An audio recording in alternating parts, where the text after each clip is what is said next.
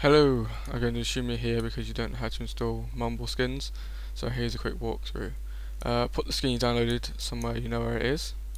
Go to Computer, C, Program Files, press M for Mumble, go into the Mumble folder, and if you don't have a skins folder in here, just go ahead and make one. I'm pretty sure you know how to do that. And then open up the skin you downloaded, and all you have to do is drag it and drop it into the skins folder.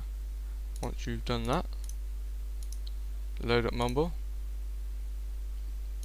go to configure, settings, user interface, and here, looking for your skin, click browse. Then head on over back to the skins folder in Mumble, choose whichever skin you want, whichever one you've downloaded, then click apply. Now you need to restart Mumble for the settings to fully take effect. It's as easy as that. There you go.